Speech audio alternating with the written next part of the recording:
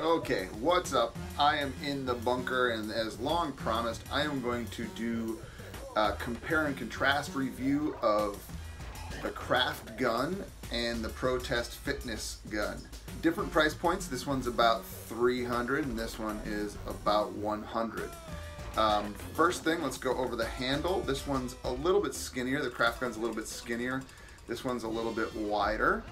This one's a little more non-slip. This one has a hook, right? The Kraft gun is a little bit heavier. They both come with about the same attachments and they both come with a hard shell case. The Kraft gun is a little bit more robust as far as the case, but they're both just fine. Kraft gun, you can hear, it's not super loud. It's got 3 speeds. And it's got a pretty aggressive punch on the massage, right? Like, it shakes my head when I'm hitting this pretty aggressively, but it also gets in pretty deep. Little loud, can't really watch TV with it, but you can do most other stuff. I've used this one in an airport, and no one told me to shut it off. This is the Protest fitness gun. Turn it on the bottom.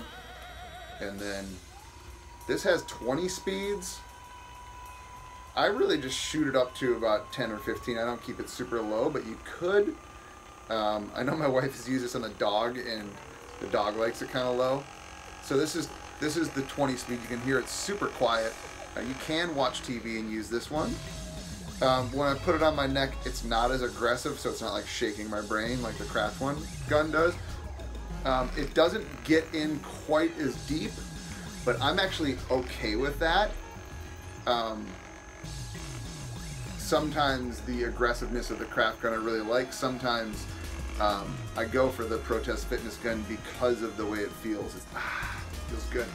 I like using these all the way down the bicep, especially on like a grip heavier day. I'll even hit my hands, my wrists. Feels good. So this is the Kraft gun case. I've got it covered up with a CrossFit 262 sticker. It's pretty nice. I mean, it's not going to last forever. And then that's plugged in somewhere on the wall. Then you've got the attachments, kind of the pointed head, right? And then you've got the flat head. And then you've got this one, which is supposedly for the spine or the erectors. I never used this one a whole lot. Protest fitness gun case. It's pretty much the same type. It's material on the outside instead of like a smooth outside on the Kraft gun one. They're both fine. This one also comes with a charger, and then about the same attachments. You've got the circle just like the Kraft gun one does. This one's kind of like a little smushier compared to the hard rubber of the Kraft gun one. And then this one again, which I have never really used, and then the flathead one, this one's a little more plastic, where the Kraft gun one is a little more rubber. They're both fine. I rarely have to charge either of them. The battery life on both of them is pretty darn good. Final verdict, if I had to pick one based on all things, including weight, feel, use, price, all that stuff, I would honestly pick the Protest fitness gun. You know, especially if you're balling on a budget, $100 for a tool like this.